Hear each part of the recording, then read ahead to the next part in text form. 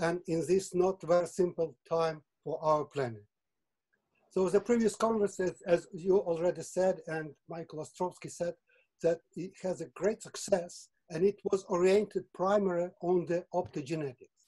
And Optogenetics Plus is a very important plus because this actually gives a possibility to discuss the different actually problems which are around the optogenetics. And in this introduction first talk, I will present a little amount of our results, why we have rather good achievements, but I will talk in addition to optogenetics about other direction of non-invasive modulation of nervous system.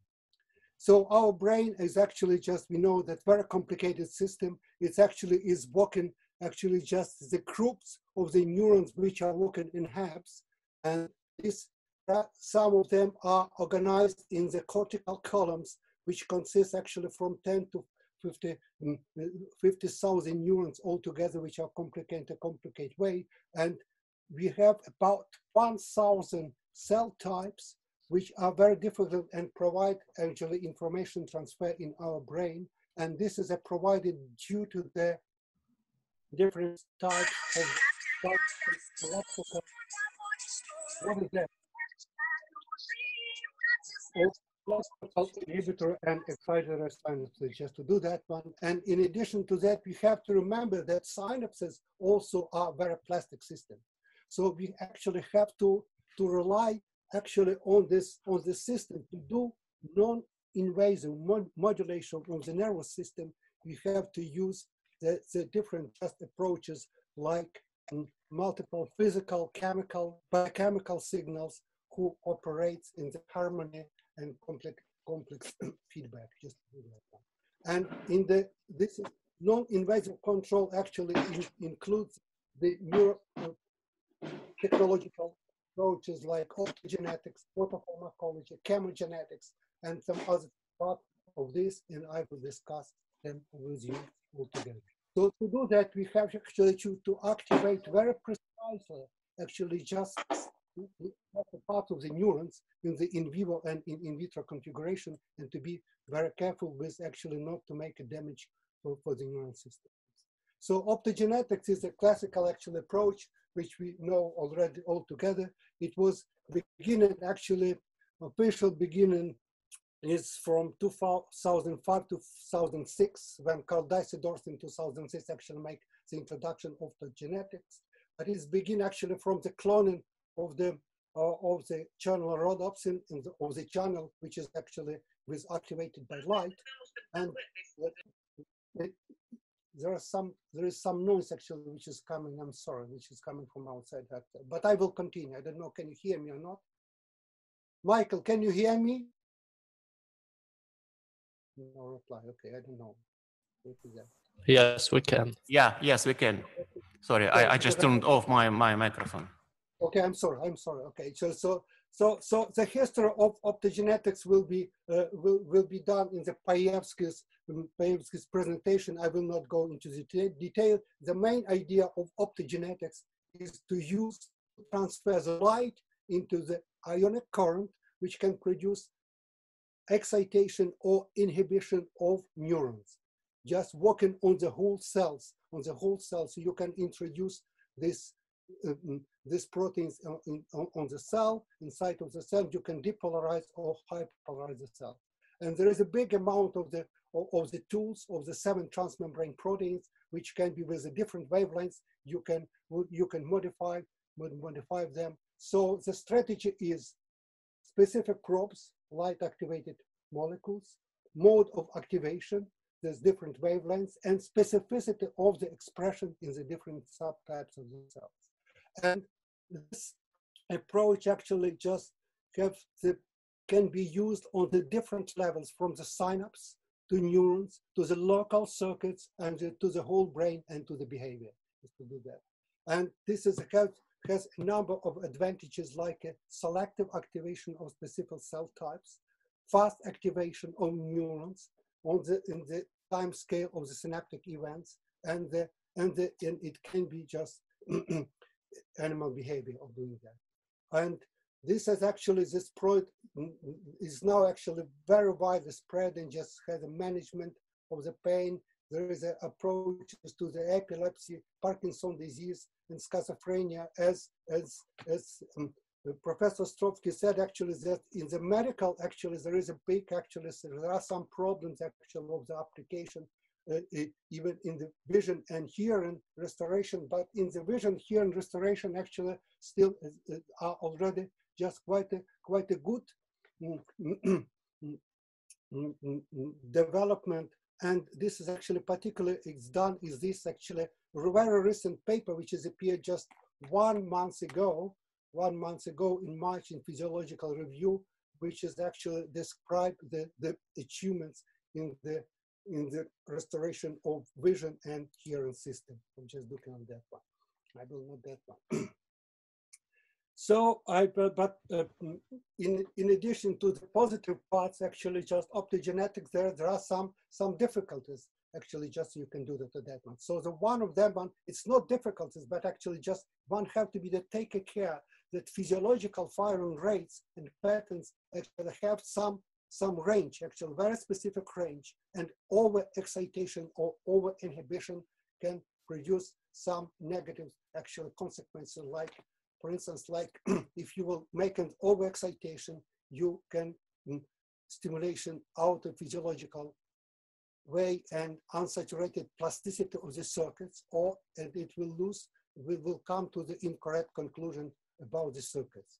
And inhibition also can make some rebound excitation, which is come later on and actually can be actually very negative just to do that.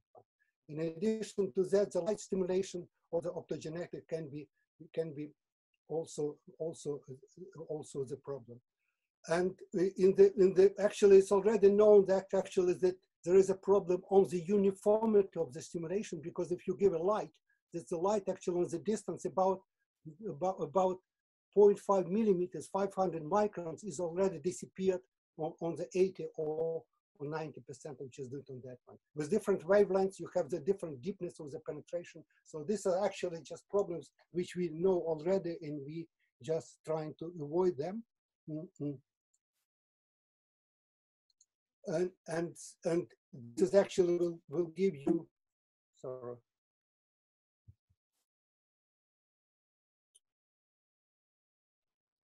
Will give you non-uniform excitation and inhibition of the light, just to do that one. And there is another one problem actually, which is actually just rather important, and this is actually the heat. The heating system actually, the thermal, when you give the illumination, you give the light, and the light as actually illumination is about from 3 to 15 milliwatts, and this actually, this is usually common, actually power in the optogenetics experiments, and this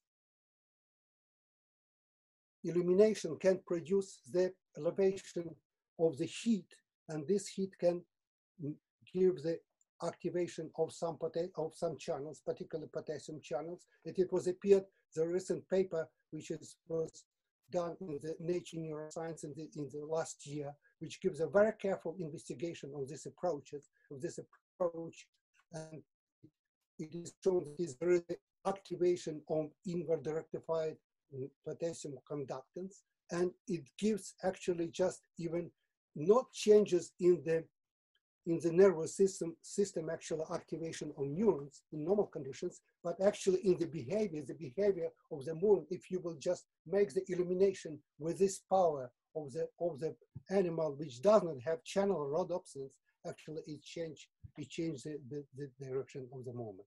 So one have to be careful about that one. So how to avoid this?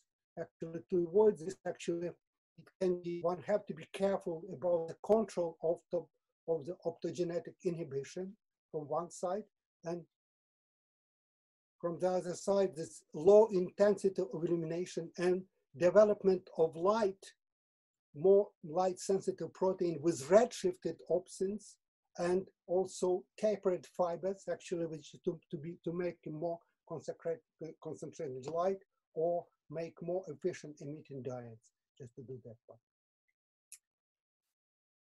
So this is actually just about optogenetics.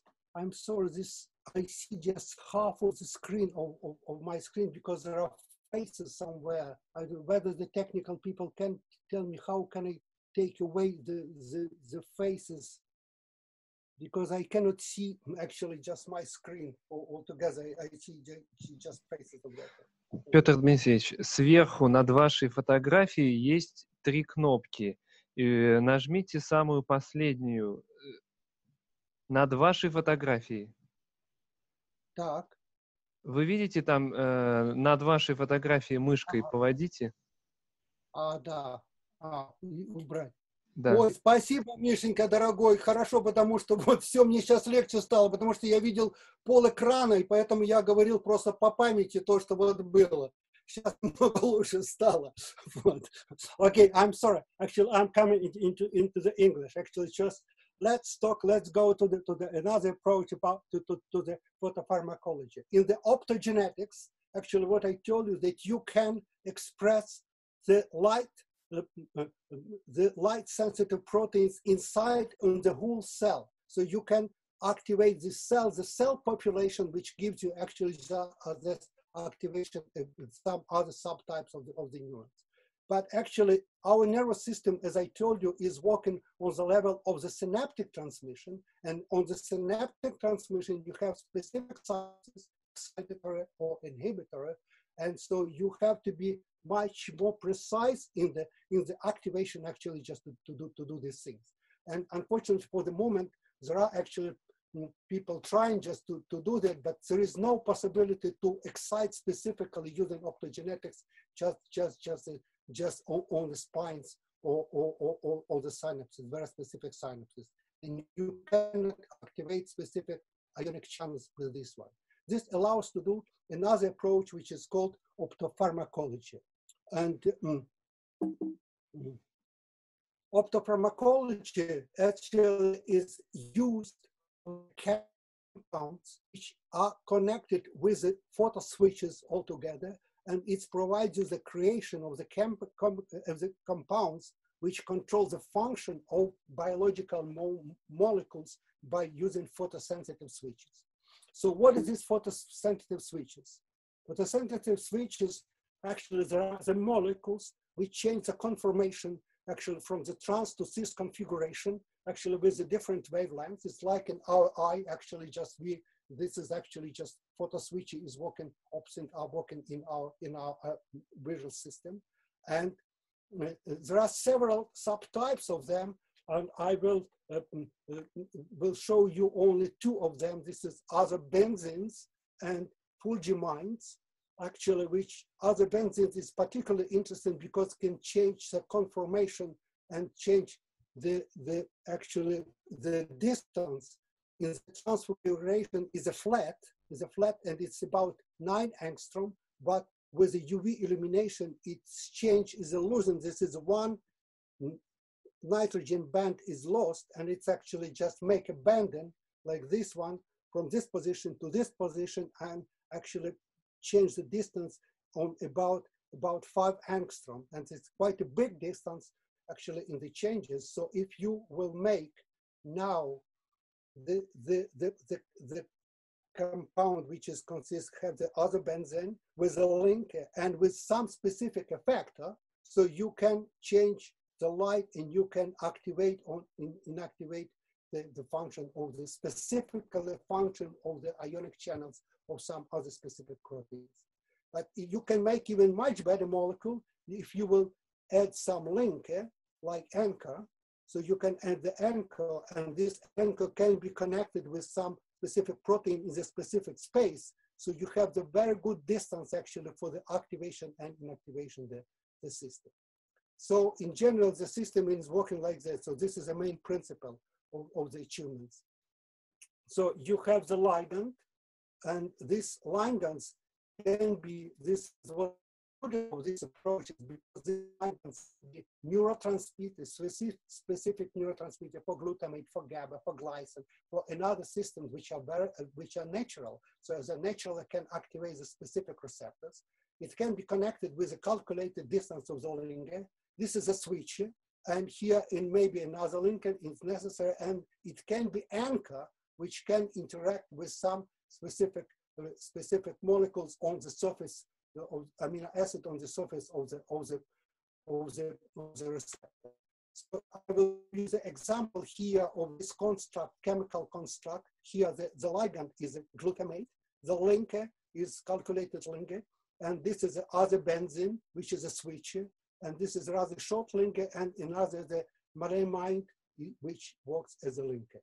Okay, so as we know the crystal structure of the glutamate receptor. So the glutamate receptor, it is already beginning of the genetic photopharmacology. You can make as a mutation in this point, and here this is, you can put here in this position the cysteines. Cysteines will interact with malamide, and malamide interaction in the transconfiguration. This system is inert, but when you gives the wavelength, change the wavelengths to UV, you can the depolarization of the neurons and excitation. I'm just doing this stuff.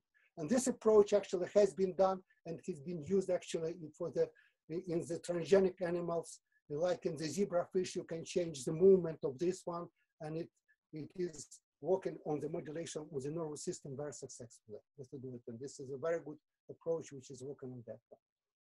So the main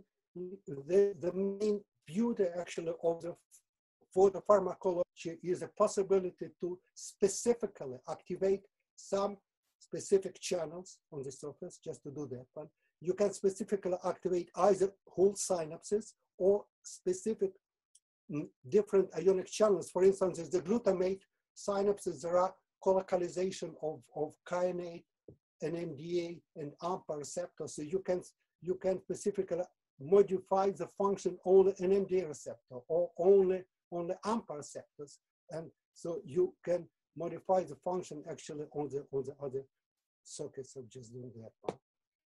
And this approach, with this approach, you can modulate the function of potassium, sodium, calcium channels with TRP channels, and this became actually widely used actually for expressing some enzyme system like protein kinases, esterases, thrombin phosphatases, and even so for the modulation of the cytoskeleton. I will give you actually just a couple of examples actually from our research which has been done. During last years, we are working on the investigation of the function of this so-called cis-loop receptors superfamily, which is, as you know, consists of the two main subtypes of the subfamilies. They are so-called cation selective cis-loop proteins like acetylcholine or serotonin, and inhibitory anion selective like GABA and glutamate and glycine. I'm sorry, and glycine. So these are pentamer proteins have a extracellular domain, 4 transmembrane domains, long cytoplasmic domain, and this second transmembrane domain is particularly important because it provides the ionic selectivity to do that part. So GABA and glycine receptors are anion selective, so they produce a high popularization of the membrane during the excitation.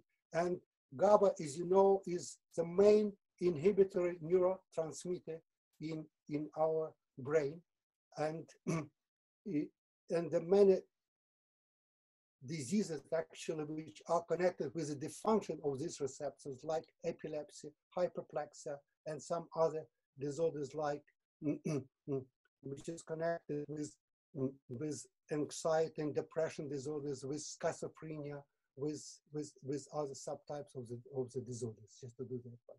So the checking, the looking for the specific compounds actually could be, which could specifically modify the nervous system actually during the light activation would be very, very important to do that one. So, and we actually for modulation, the glycine GABA receptors, actually for the GABA receptors, we selected the compound which is called diazepam, because the diazepam is one of the actually just widely used compound for the modulation the GABA receptor function. the GABA receptor has actually the site for the interaction with the GABA, with the neurotransmitter, and another one which is a modulator of the benzodiazepam. And this diazepam actually in nanomolar concentration can potentiate the function of the receptor. But diazepam has actually, it has been shown, has 3 places for the interaction. This is one actually on the interaction between GABA and alpha subunit. Another one actually with a low affinity site, which prevents potentiation of this one between alpha 1 and beta 2 subunit. And it is known actually had the sad part of the interaction with the low affinity site during the transmembrane domain. So the diazepam has been used actually just widely used the compound in United States and in the different countries, and now it actually is wisely used actually to prevent the epilepsy seizures events just with a different people. So we use this compound, and actually in collaboration, we have the collaboration of the several teams from the Spain, Germany, and Russia and France. And we use actually 2 approaches. One of them is actually fulgimide-based photochrome for the GABA. This is a fulgimide. This is a molecule which actually have the open configuration in this ring and closed configuration. So in the open configuration and closed configuration have different properties.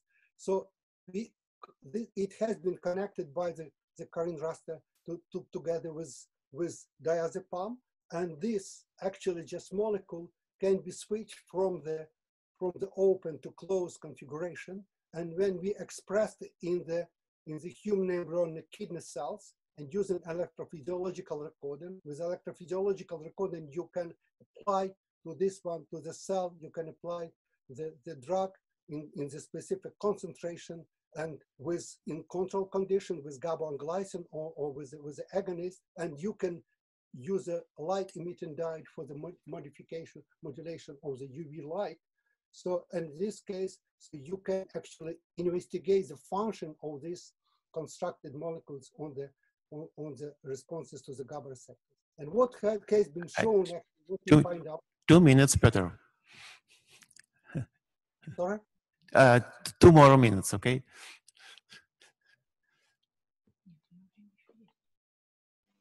I have 25 minutes. Do I have 40 minutes of talking of that one or not? Oh, I'm sorry. I looked at the wrong watches. So sorry. Oh, I'm sorry. Yes, I calculate this one. No. It's okay. Excuse me. Okay, so we find actually that this compound actually can produce a powerful potentiation of the response, and just to do that one, about 400 just to do this one. This is shown on this slide. So the fulgimide actually is a powerful potentiator of the GABA receptor, and this have actually now when it will be synthesized in new part of this compound, we use it on the animals to do that on the brain slices. Another is actually just other benzene compound photochrome, which is actually was used also this diazepam, and we, without coming to the details, actually it was shown actually that it can produce the inhibition of the GABA receptor. So this is other benzene, this is the diazepam. So actually this is actually just incorporated in this molecule. So this is a very good efficient compound, but we find out that it is produce the inhibition of the currents and in the UV light illumination. And we find out that is, without coming into the details, that it is working on the level of the transmembrane domain on this part below on the bottom part of the membrane. Actually, it is interact somewhere here in this position, just to this one.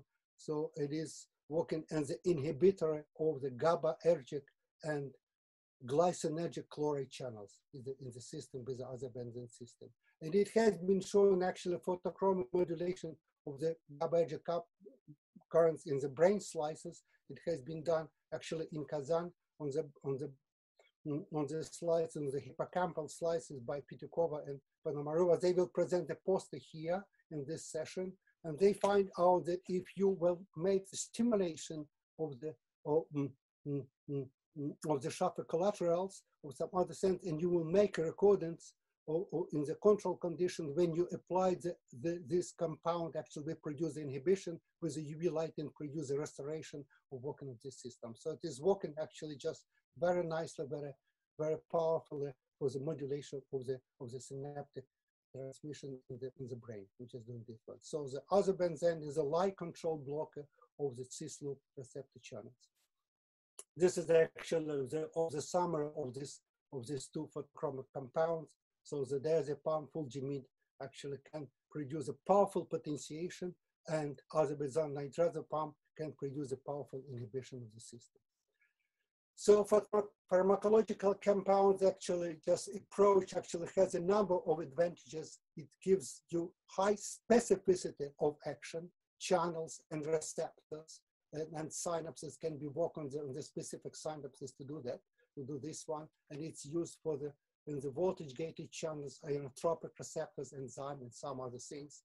And there are some, but the problems actually, this is actually overexpression of genes can alter receptor density in normal conditions. So there is another problem. This is incomplete photo control for the trans to cis configuration. So you can have about 90% of the transitions. So there are 10% which are not changes, and it can be just produce some problems with that one. Another problem is actually just light delivery, which is actually the problem with the optogenetics and photopharmacology also with this one. So you can do it in the deep part of the brain.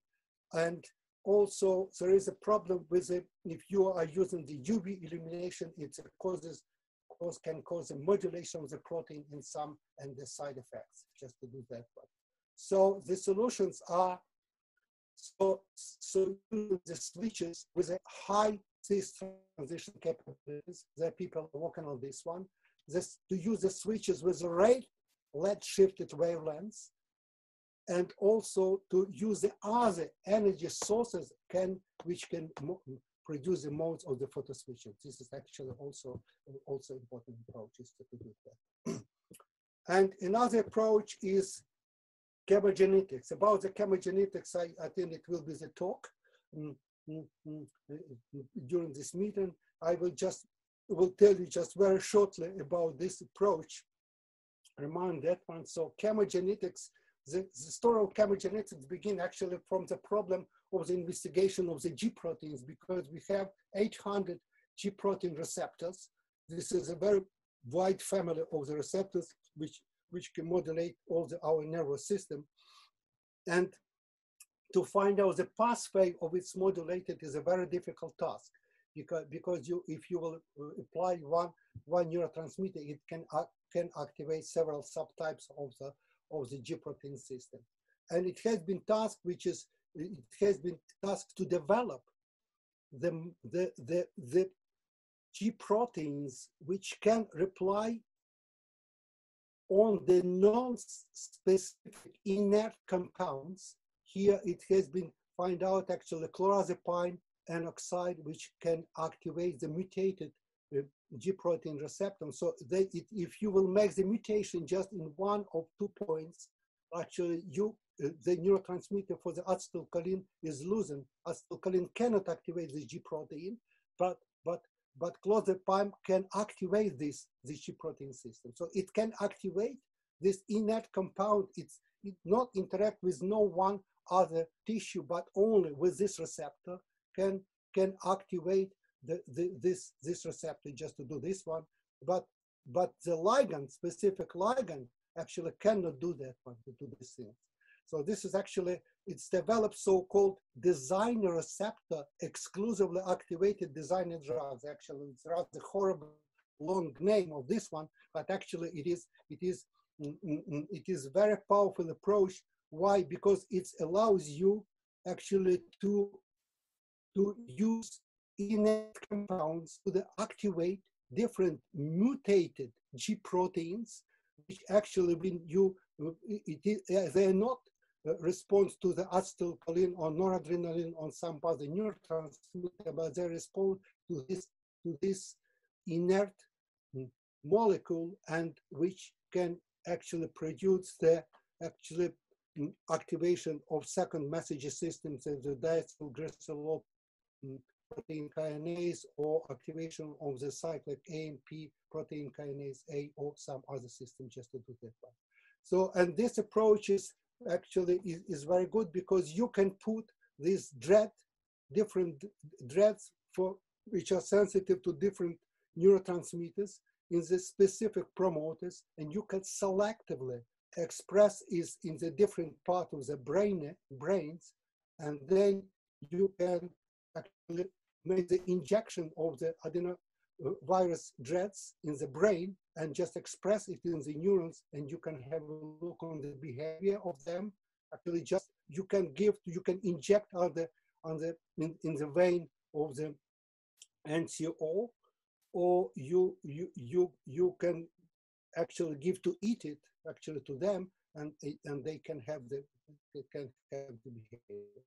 So this is a good approach for this one. This can be analyzed for the analysis of the neurodegenerative diseases models. In the epilepsy, it was already used.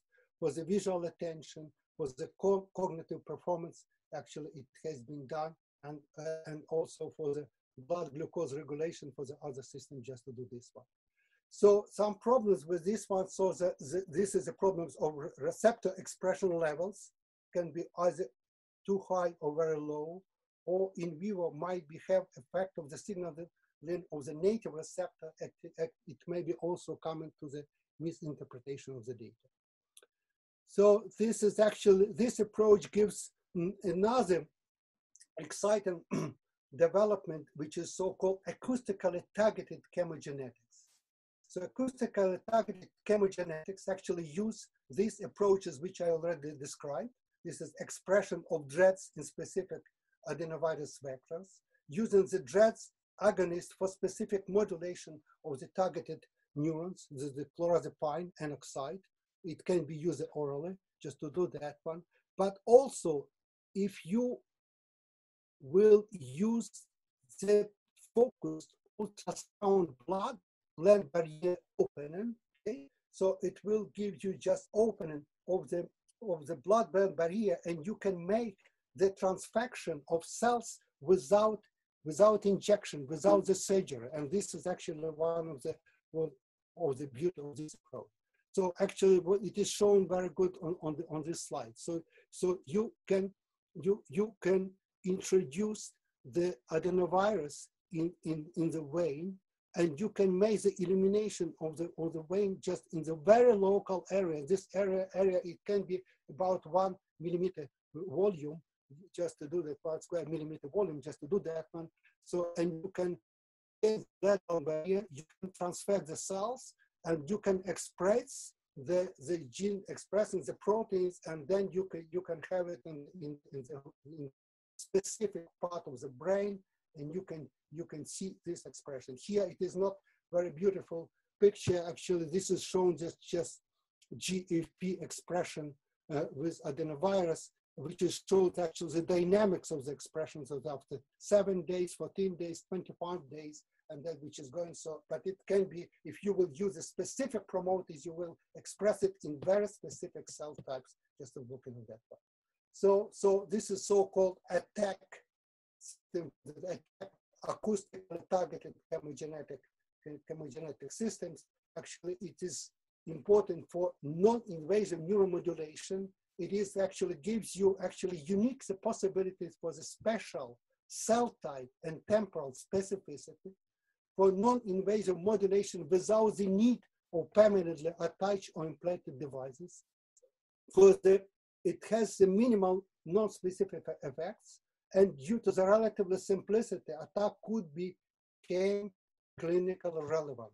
Why? Because you don't need actually to make the surgery. You can make the injection. You can make the artificial expression of the neuroproteins like that. So what problems with this one? This is a problem. So for the intensity of the blood-brain barrier opening, there are some details which one have to be careful. I have no time to talk about that one. This is special distribution, so volume actually maybe not controlled very precisely and not uniform intensity. This is not uniform intensity. This is problems of all these approaches that to do that of that one. So level of adenovirus expression and use, it is rather difficult use of several ligands for the chemogenetic receptor.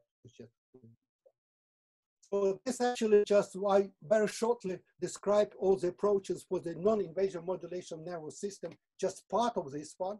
The other part, it will be discussed in the other talks during the meeting, I'm pretty sure, the magnetic stimulation, thermal control, magnetogenetics, but all of them give the powerful approaches to study molecular and functional organization of nervous system for the control of neuronal activity, for the behavior changes of doing that one, and for the different types of the pathologies. And I hope that in the future, we will have the actually just big achievements actually in using of this system. So thank you for your attention.